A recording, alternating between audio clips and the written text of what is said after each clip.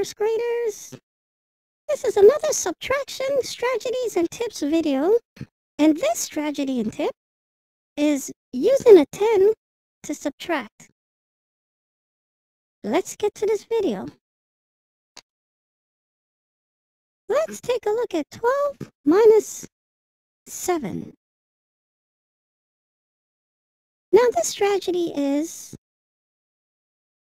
you can mentally think about how much do I need to go from 7 to 10?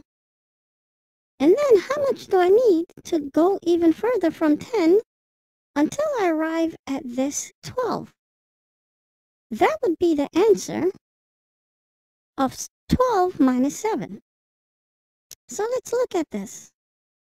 We're going to start at 7. And I know I need to count up 3 to 10. So it's going to be 1, 2, 3, and I'm at 10. Then I need to count 2 more to arrive at 12. 1, 2.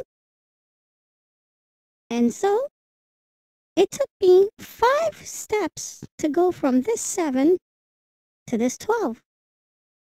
Therefore, that 12 minus 7 is 5. So we have a 7 plus 3. That equals to 10. So we needed a 3 to get to 10. And then from 10,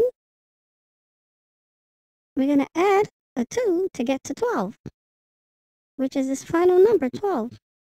And we can clearly see these two numbers in here totals 5. This was the 5 that helped us get from 7 to 12, which is pretty much the difference between 12 and 7. Hope I'm not confusing you. Okay, we'll continue to do another example. 15 minus 8. Well, we can think about this, and we're going to start at 8. And we know we need 2 more to get to 10. So it's going to be an 8 plus 2 to get to 10. So keep that 2 in mind. Remember, it took us 2 to get to 10. Then from 10, we need 5 more to get to 15. 11, 12, 13, 14, 15. So it took us 2 to get to 10. And it took us another 5 to get to 15. That total is 7. So that means 15 minus 8 is 7.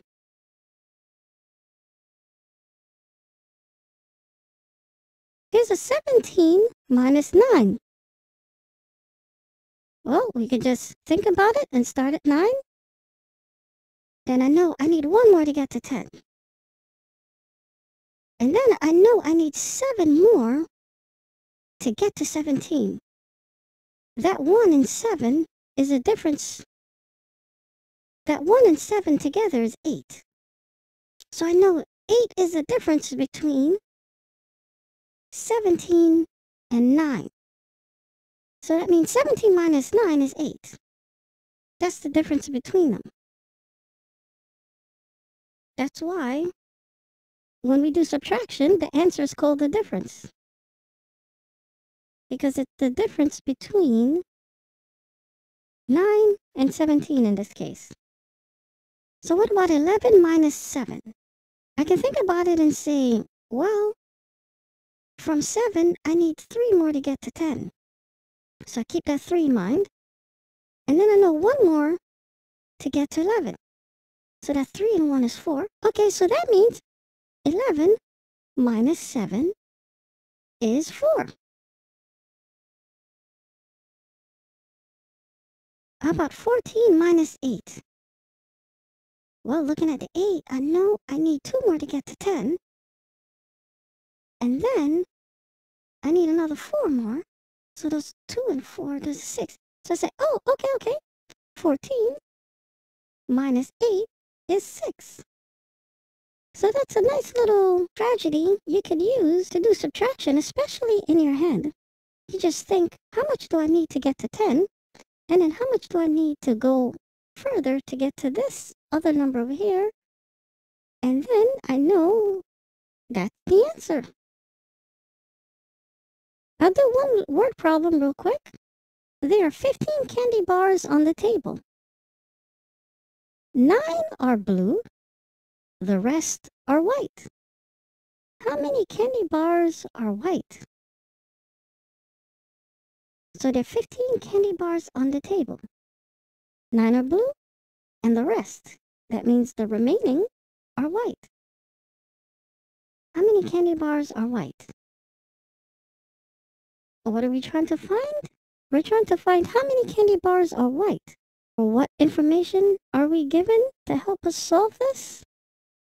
Well, we know 9 are blue, and there are 15 total. So that means out of the total, if I subtract the 9 blue ones, I would be left with the rest that are white. So basically, I have a 15 minus 9. So 15 minus 9. I can think about this and I say, okay, I can go to 9 to 15. I know I need one more to get to 10. So that's a 1, and I'm at 10. And then I know I need 5 more to get to 15. So that 1 and 5 together is 6. So 15 minus 9 is 6. And so that is using 10 to help you subtract. And that's a nice strategy and a nice tip. Thank you. Bye.